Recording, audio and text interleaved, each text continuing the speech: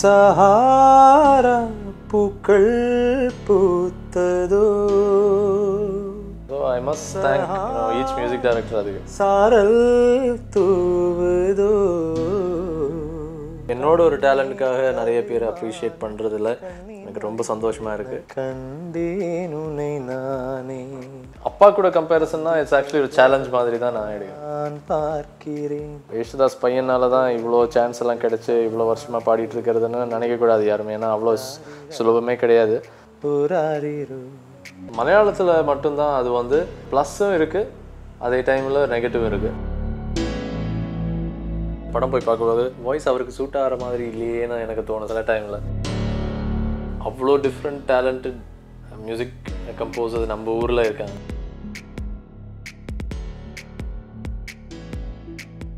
வணக்கம், நான் விஜய் yesudas.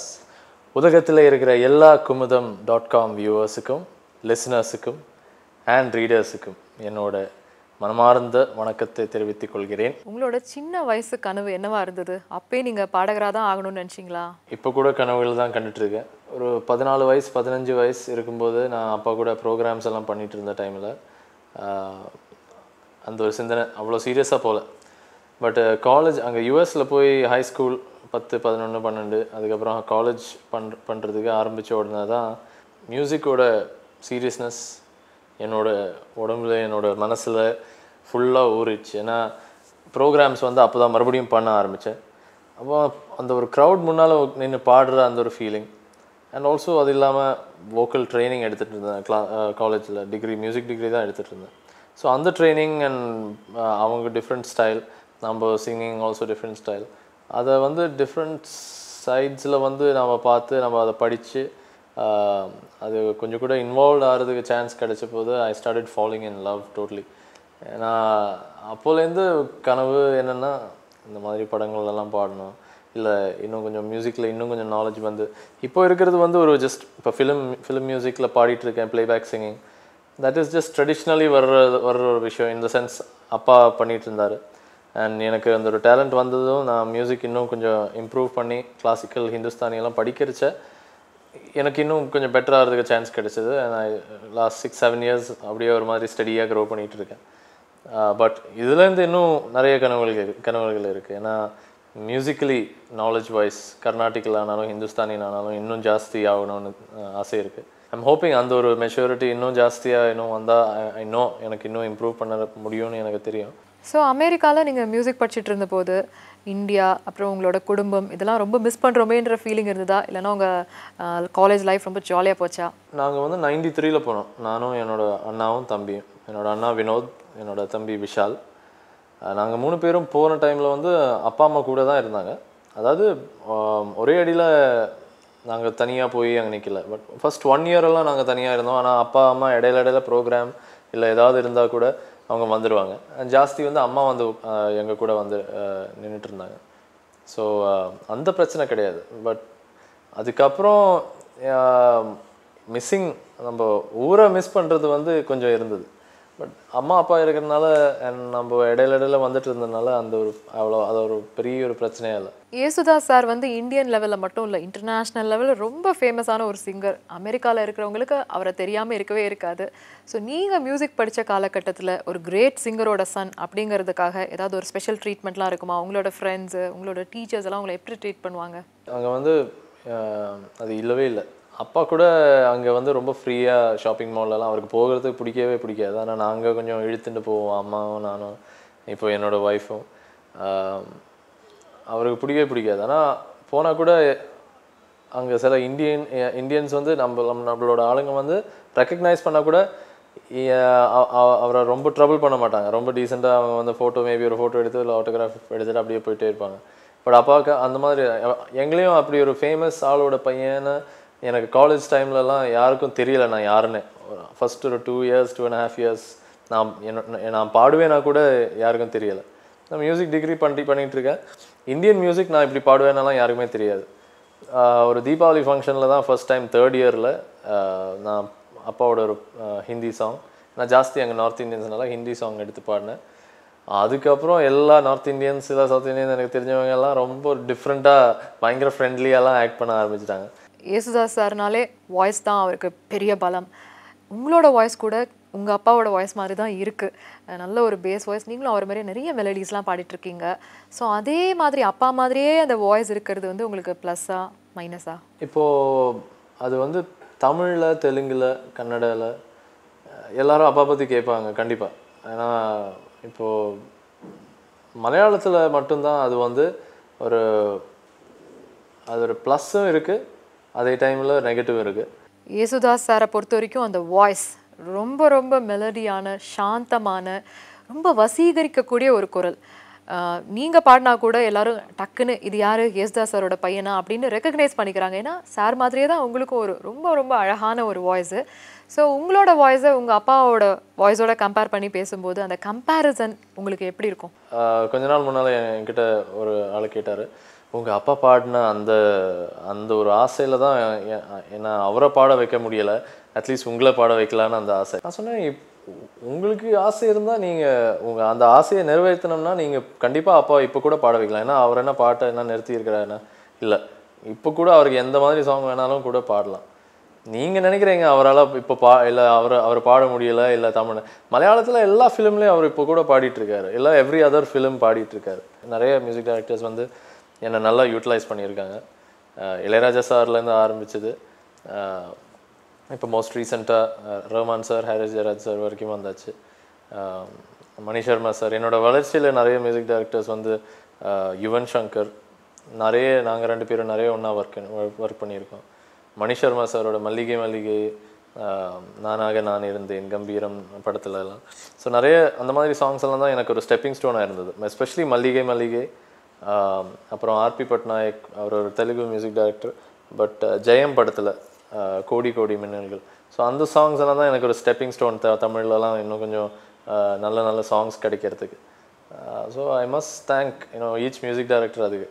ஏன்னா நம்ம தமிழில் வந்து அந்த கம்பேரிசன் ஜாஸ்தி இல்லை. மலையாளத்தில் என்னென்னா, நான் இப்போ இந்த சாங் பெரிய ஒரு ஹிட் ஆச்சு, அந்த மியூசிக் டைரக்டர் இல்லைனா ஈவன் ஒரு அந்த டைரக்டர் கூட வாண்டட் மீ என்னோட அந்த ஒரு டெப்த்தான வாய்ஸ் என் அப்பாவுக்கு கொஞ்சம் சிமிலர்னு இல்லை, காப்பி பண்ணணும்னு சொல்லலாம் அவங்க.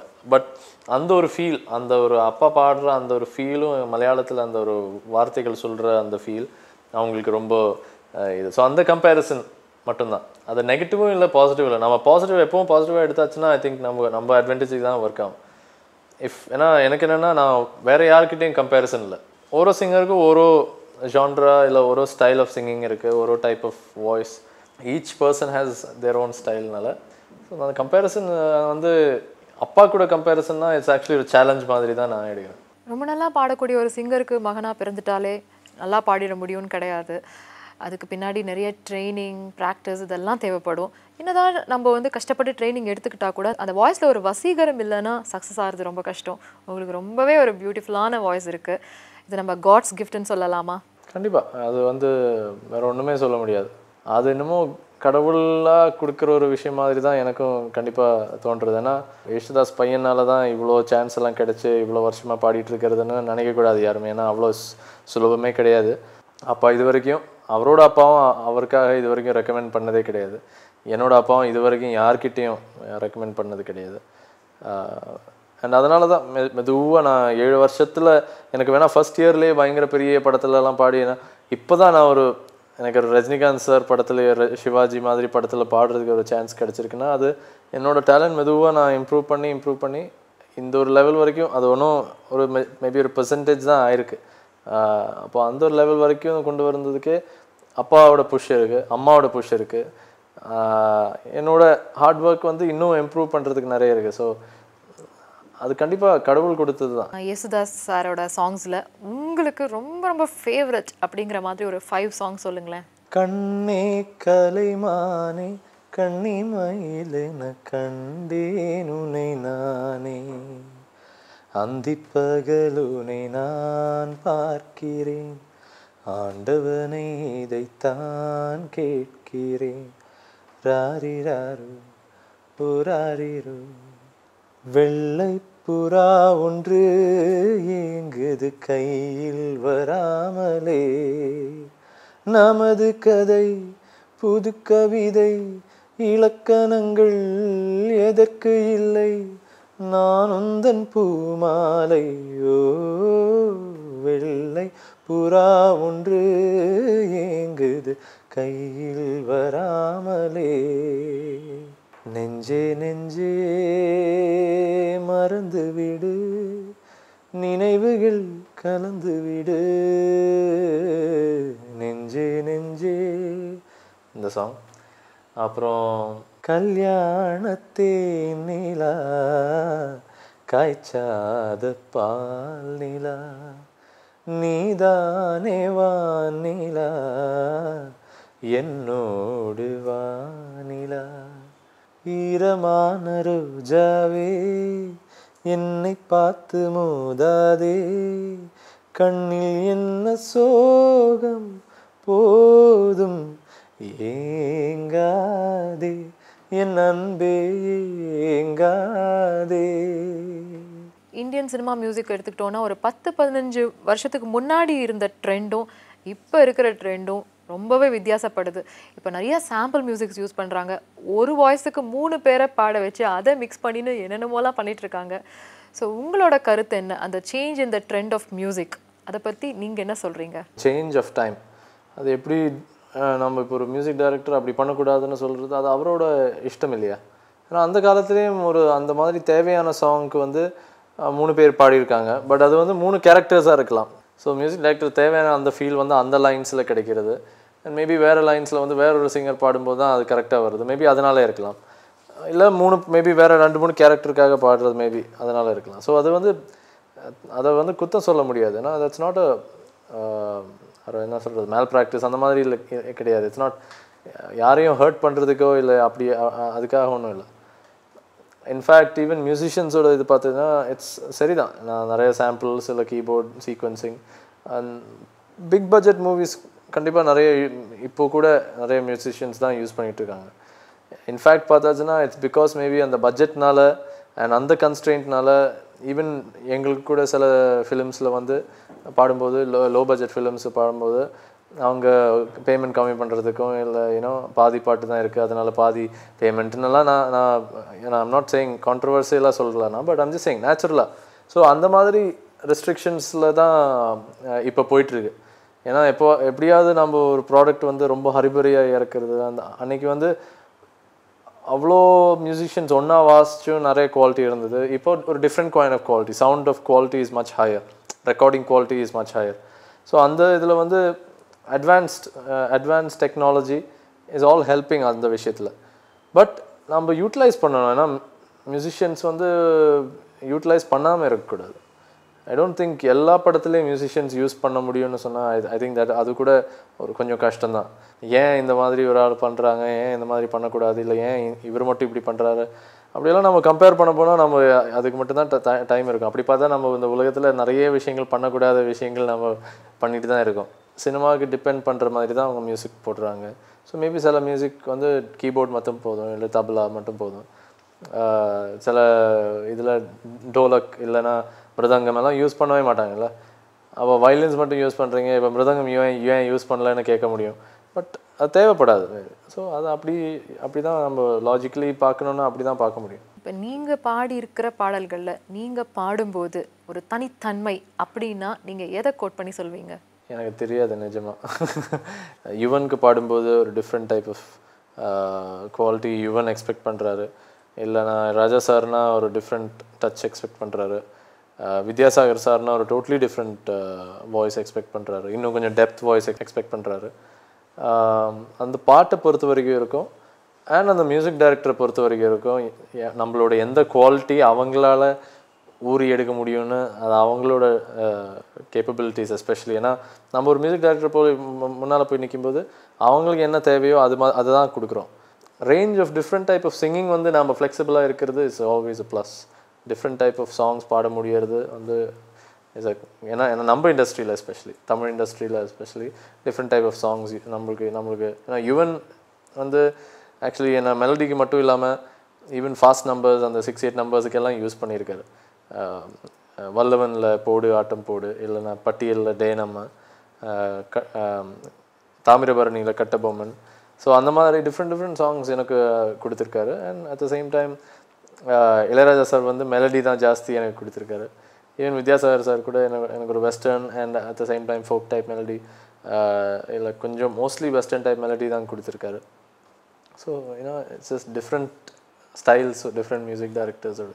இசைங்கிறது பல வடிவத்தில் இருக்குது.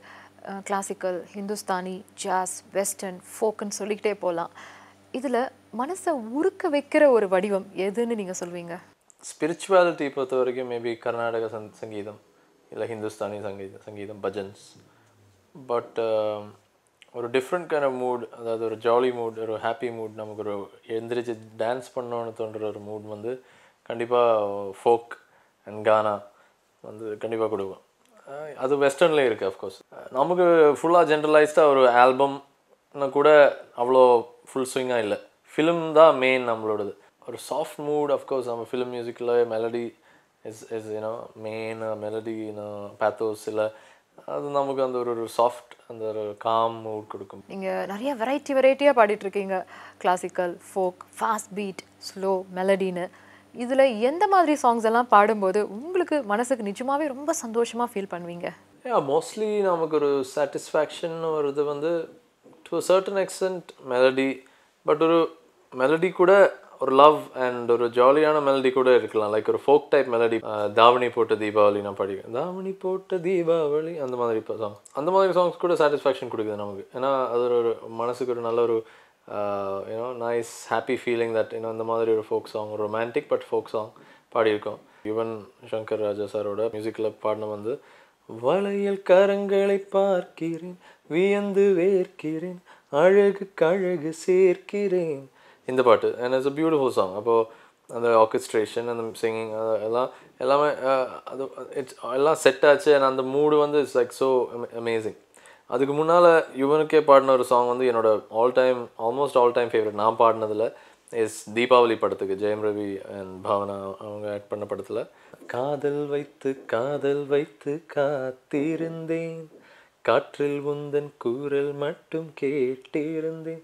Beautiful song. அது வந்து எனக்கு most satisfied R most happy that I got. அந்த மாதிரி ஒரு சாங் பாடினதுக்கு ரொம்ப சந்தோஷப்படுறேன். நீங்கள் ரெக்கார்டிங் போகும்போது ரொம்ப பியூட்டிஃபுல்லாக ஒரு டியூன் அமைஞ்சு நீங்கள் வீட்டுக்கு வந்த பிறகு கூட அதே டியூனை நீங்கள் மறுபடியும் ஹம் பண்ண எக்ஸ்பீரியன்ஸ் கொடுத்த சாங் ஏதாவது இருக்கா? இளையராஜா சாருக்கு நான் பாடின ஒரு சாங், வெரி பியூட்டிஃபுல் சாங். அது வந்து அது ஒரு கலாக்காலத்தில் வந்த பாட்டு, நானும் ஸ்ரேயா கோஷலும் பாடின பாட்டு. அந்த நாள் ஞாபகம் வந்ததே கண்மணி, இன்று மூடிய வாசல்கள் சிறு மூச்சினில் திறக்குதே, தினமும் ஓர் கோலம் வரும் திருவிழா காலம், வழி திறந்ததே வா வா பிரிய சகி. இந்த பாட்டு நானும் ஸ்ரேயா அவங்களும் ஒன்றா நின்று பாடின சாங் ஆக்சுவலி. அதாவது நாங்கள் ராஜா சார் ஸ்டுடியோவில் கன்சோல் ரூம்லேயே நாங்கள் அவர் முன்னாலே நின்று, மைக் அப்படி தான் அவர் ஸ்டுடியோவில் அப்படி தான் செட்டப் பண்ணியிருப்பார். ஸோ நாங்கள் முன்னால் ஒன்றா நின்று அப்படியே லைன் பை லைன் பாடி தான் போனோம். So it was very nice experience. அவங்க கூட பாடுறதும், அவங்க பியூட்டிஃபுல் சிங்கர். ஸோ ரொம்ப வெரி குட் எக்ஸ்பீரியன்ஸ். அந்த சாங் வந்து அந்த மாதிரி ஒரு பியூட்டிஃபுல் மெலடி வந்து ராஜா சார் என்னை வச்சு பாட வச்சதுலேயே ரொம்ப சந்தோஷமாக இருந்தது. சார், இப்போது சினிமா சாங்ஸ் எல்லாம் பாடும்போது எந்த ஆக்டருக்கு பாடுறீங்களோ அந்த ஆக்டரோட மேனரிசம், டைலாக் டெலிவரிங் ஸ்டைல் இதெல்லாம் பார்த்துட்டு தான் பாடுவீங்களா? எல்லா ஃபிலிமுக்கும் கிடையாது அப்படி. பிகாஸ் ஈவன் சண்டைக்கோழி பார்த்திங்கன்னா ரொம்ப பர்ஃபெக்டாக அமைஞ்சிடுச்சு.